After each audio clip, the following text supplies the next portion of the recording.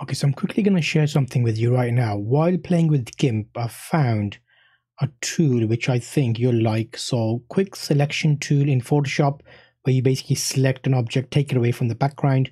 I think I might have found a similar thing. So right now in GIMP, fuzzy select tool, I selected, and then I went to my picture, and then I used these options along the top here. So it says mode.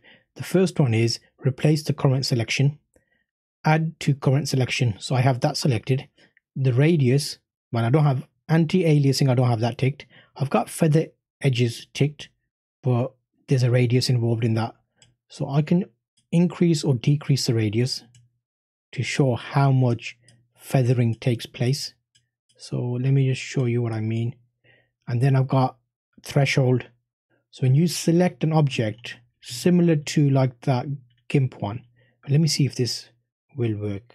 Let me do just do select, invert, and let's clear the selection,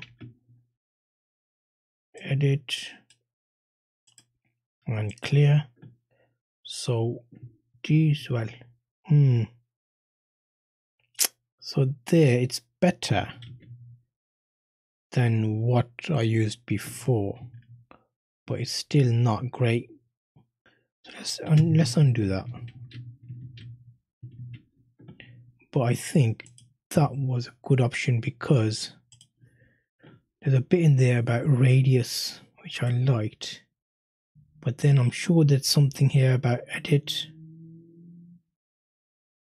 file, select, feather, shrink. Let's try shrink, and let's shrink it by 4. Did that work? That didn't do anything, did it?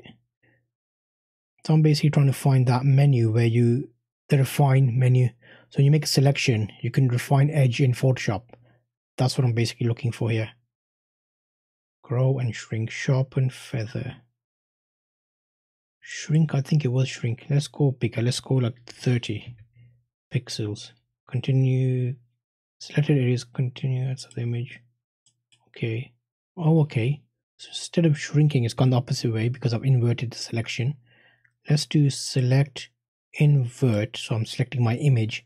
Right click, select, shrink, 30. Or does it have to be minus? Oh, okay. So it was that. Instead of 30, let's do a different number. So select.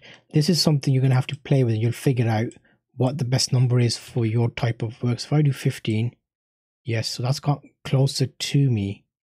But then if I use that tool there, you can see I can click and add to my selection to make it bigger again. And when it's a wrong one, you press CTRL and it minuses it. I'm using a threshold of 39 there.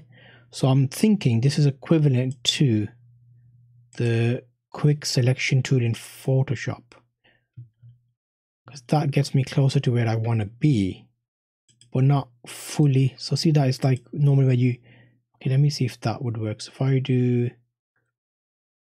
edit, cut, and let's, oh yeah, okay, so how much of that do I need on my background? Let's paste that back, deselect. See, it's better result in some bits, but not all of it. So the moral of the story is, let me practice with this and I'll come back to you, because I think I can make, when I find the good tool, because you'll see here, there is not too bad on my shoulder. But the problem is where the glasses, obviously you see in the background, and there it's gone a bit smudgy.